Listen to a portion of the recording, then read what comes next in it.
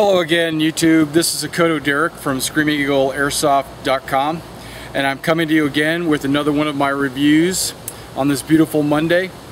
As you probably already know, I get reviews recorded usually on Monday and Wednesday. I have them uploaded over the next few days, so you should be looking for a few reviews coming in this week. I know there was a pause in reviews there for a little while, but if you're watching my sit reps, you know why. Be sure to tune into our sit reps. We're doing them every couple of weeks now instead of once a month, so you can be up to date on what reviews are upcoming and what we're planning on doing. Okay, the review we're doing right now for this video is the X-Cortec X3200. It is a shooting chronograph. Okay, this is the box it comes in. And it's the chronograph that I use to chrono all the weapons here at ScreamingEagleAirsoft.com.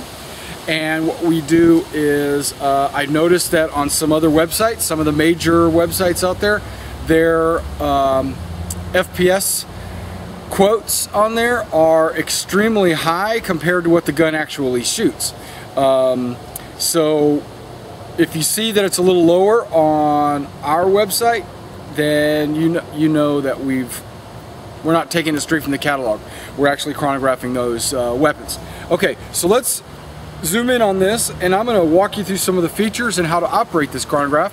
And then I'm going to use my Thompson to shoot through it and use various weights BBs to kind of give you an idea of how that affected my gun's FPS.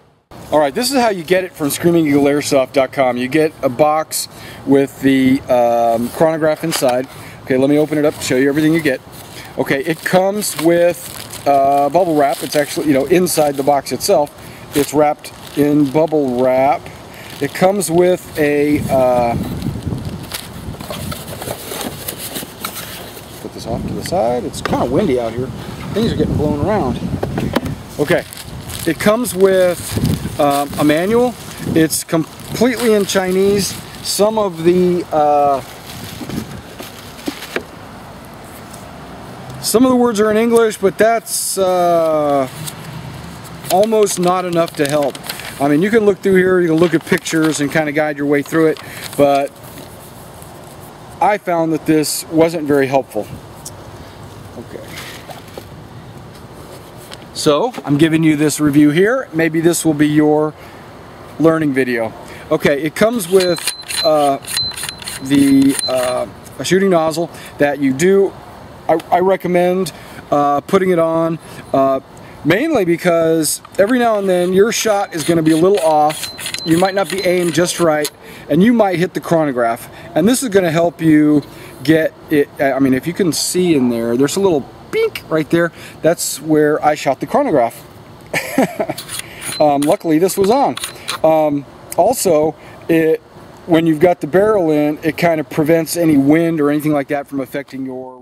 If you look at the bottom here, you can see that it has a serial number. Okay, great. It's made in Taiwan. Excellent. The bottom here has the battery compartment, and you'll also notice there's a little screw hole right here. This is for mounting on your tripod, like your camera tripod. You just screw it on there. That way you don't have to put on a table or what have you. The battery compartment opens up. 4 AAA batteries. Okay, it does not come with them. You'll need to get those on your own. Okay. Okay, there's a cool logo on the top. Okay, let's look at the menu features, okay? I'm going to zoom this in so you can kind of see. Now, I know it's kind of dark, so you're not going to see it, but what's really cool is this chronograph has a backlight feature. So, turning it on, okay? And I'm using the down arrow to go through the menus. The very top screen is rate of fire and velocity. So you have rounds per, I have it set at seconds, and then feet per second, okay, FPS. So now right here we have the, like I said, the rounds per second, feet per second.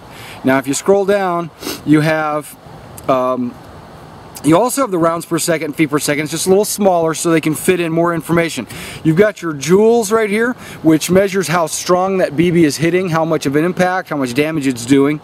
And then you have joules per centimeter squared, so it kind of gives you how many joules per centimeter, which I never use that center. It doesn't matter to me.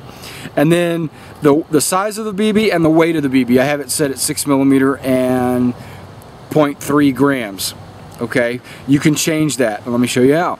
Okay, still going down, it gets you to your menu. Okay, your menu, you have a shot memory, and to select any menu option, you just hit the power button. Okay, now this basically shows you how many rounds you fired, what the RPMs, FPS is, things like that. Okay, there, I hit power, remember? Power is the select. Then we go to auto power off. What auto power off does is if it's not in use for a certain number of minutes, it'll just shut off to save your batteries. That is awesome. Okay, and you can select 5, 10, 30, 60 minutes. Okay, next one is bullet. Now this is kind of important because depending on the size and the weight of your BB, the joules are going to be different. So for the thing to calculate joules correctly, you need to adjust the size and weight of your BB.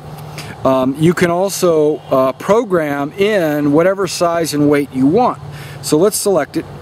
Now as you can see, I'm going to go up. There are 6 pre-saved memory slots. The first one I have at 0.20 6mm. The second one, I've got it at 0.25 6mm, 0.12 6mm, 0.30 6mm. Okay, second page I never use. Okay, got 0.5, 0.36, 8mm, 17mm. Okay, now when would you need the 8? Well, if you have the M1 Garand that shoots the 8mm bullets, you'd need to adjust that. But just leave it on 6mm and just change the weight. And you can set it to whatever weight you always use, like 0.25s or what have you. Okay. Okay, so I'm going to select 0.25. Now I can continue to select, and you'll see the selection window go to the right. Now it's asking me to go up and down with the size. Like there, I just set it on 0.23s because I know some of you like to shoot 0.23s or 0.28s. Okay, and then you continue over and you can change that up or down to get any other size BB you got. And then right there, we're back and we go up and down. And we hit exit. Brings us to the main thing. Okay, that's how I changed the backlight. I turned it on. You can turn it off. You can put it on auto, so if it's dark out, if it's light, it's not going to show. If it's dark, it'll light up. And then unit. Okay, unit is the unit of measurement. Do you want it to measure in meters or do you want it to measure in feet? Do you want it to measure in minutes or do you want it to register in seconds? There's really only 4 choices. You have rounds per minute, meters per second, rounds per minute, feet per second, rounds per second, meters per second, and rounds per second, feet per second. That's what I've got it set on. Okay. Hit select. Go down another one, it resets. Now the reset would basically put all the memory options back to the way it was set factory wise. Don't want to do that. Okay, so we'll just scroll up to the top, and what we'll do is I'm going to load up my Thompson with some 20s, and then I'm going to load it up with some 25s, and then I'm going to load it up with some 30s, and we're going to see all those different and how they shoot. Okay. Let's go down and make sure my unit measurement is correct. My bullet is set on... Oh, that's not, yeah, it's set on 25s. Excellent.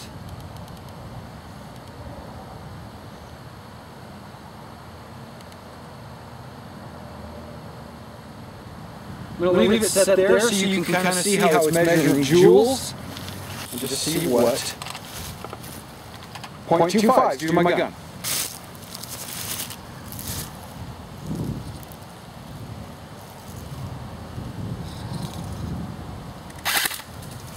Alright, we got a 355.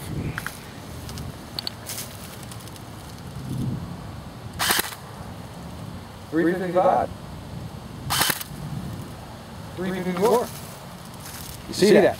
Now in the joules in the upper left, you can see that that's 1.45 joules. That's pretty good. 2 joules is starting to get into really, you're hitting somebody really hard with 2 joules. Okay? So, 1.45 is pretty good. Let's do a rate of fire test. Switch this to full auto. Now, when you do a rate of fire, you can't just shoot once, or the chronograph is going to think you're just shooting once. So you've got to put anywhere between about 8 to 10 rounds through it for it to realize you're trying to measure rounds per second.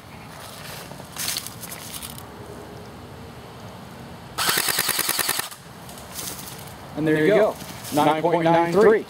It also gives you the feet per second at the bottom in addition to the, and that's probably an average of the, however many BBs I shot through there. Okay, so that was .25s. Let's see, the last one was what, 355?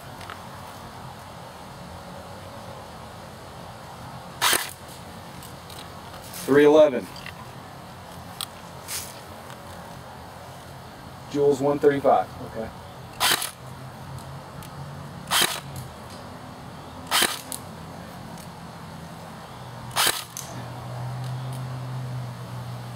Okay, T out. Good, I'm glad it came up. That means it is just, it timed out. Basically, the BB either didn't get a good reading, or something happened and it just couldn't read it. That's just one wasted shot, so you just shoot again.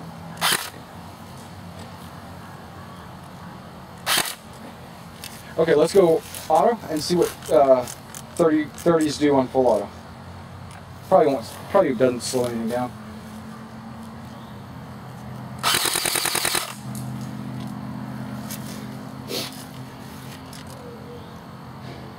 Okay, the feet per second was averaging 316, and rounds per second is actually higher. Wow, okay, cool.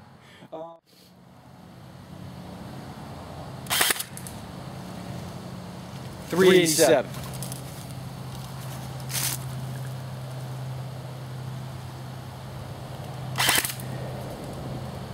390. 392. Get the idea. Now let's put it on full auto. See what we get. We had 9 and 10 before, right? Okay.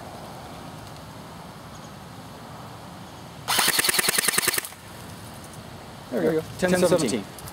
And 389. And that's what I expect out of 20s.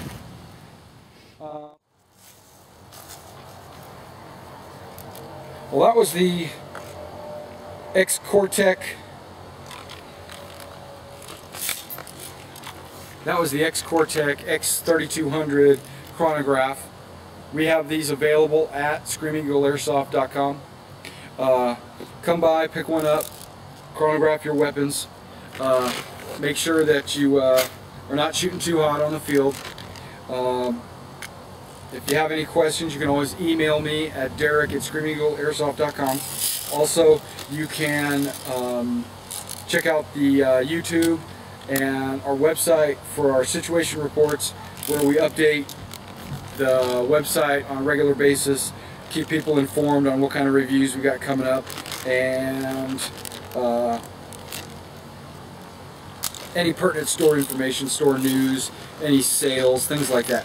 So I would recommend subscribing to our channel so that you can get all that information whenever we release something new.